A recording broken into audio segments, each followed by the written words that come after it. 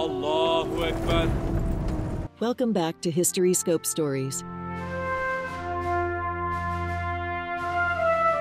Sultan Murad III was born on July 4, 1546 in Manisa, Turkey, as Shehzade Murad, the eldest son of Shehzade Selim and Nurbanu Sultan, a powerful woman in the Ottoman court.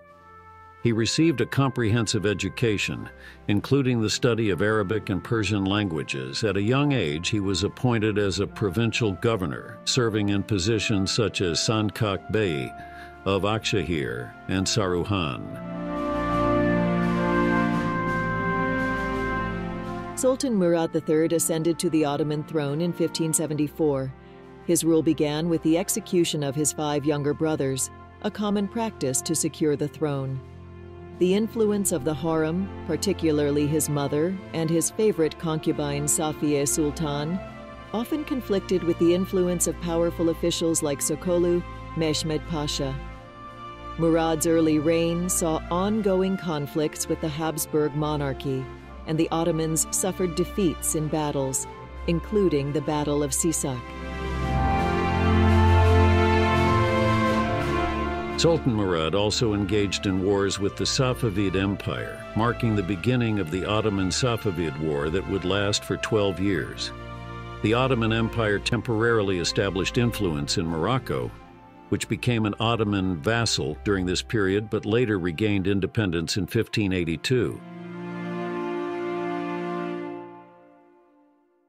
Ottoman Admiral Mir Ali Beg successfully expanded Ottoman influence along the Swahili coast in Africa, securing suzerainty in cities such as Mogadishu, Barawa, Mombasa, Kilifi, Pate, Lamu, and Faza.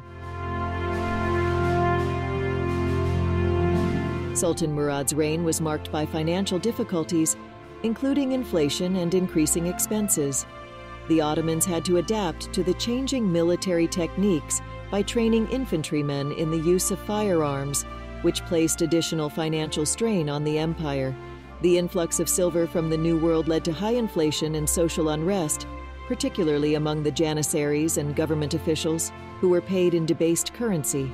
The competition for government positions became fierce, contributing to bribery and corruption.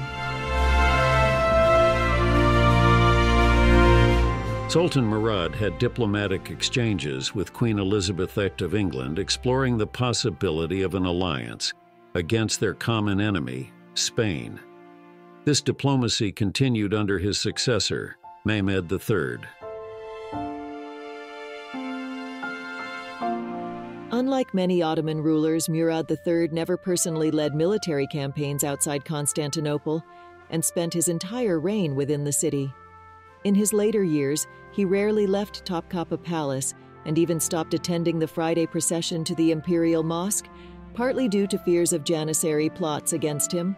His daily life followed a strict schedule structured around the 5 daily Islamic prayers, and he had limited interaction with the outside world. Murad had initially faced impotence issues which were eventually resolved. This led to him fathering numerous children, and he is reported to have had over 100 offspring. Sultan Murad III had multiple consorts, with Safiye Sultan being the most prominent and enduring. His mother Nurbanu Sultan and sister Ismihan Sultan opposed Safiye's influence.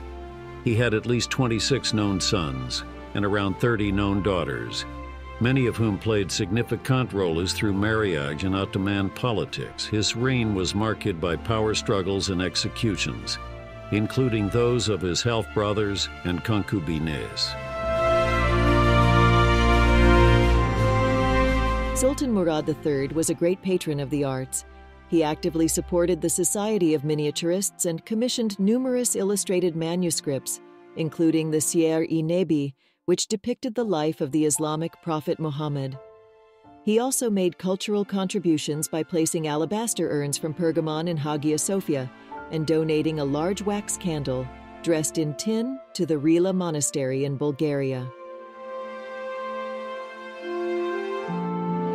Sultan Murad III passed away in Topkapi Palace and was buried in a tomb next to Hagia Sophia. This comprehensive overview provides a deeper understanding of Murad III's rule and personal life during his time as the Sultan of the Ottoman Empire. If you enjoyed this video, don't forget to like and subscribe for more intriguing historical content. Thanks for joining us today at HistoryScope Stories. See you in the next video.